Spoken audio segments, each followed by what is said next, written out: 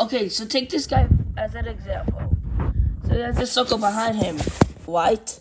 Well, if you go turn your camera like this, or just step ahead, you can see it's literally a little bendy, but he's facing sideways.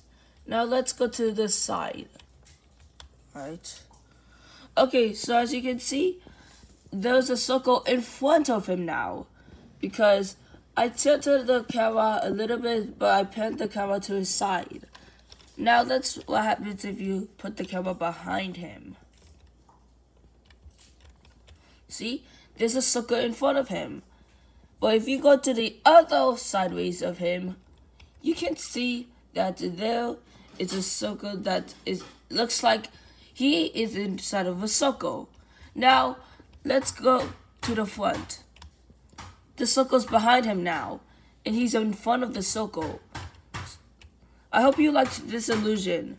So, if you like it, press the like button, then comment what you think about it, and press the subscribe button. I will see you in other videos. Bye!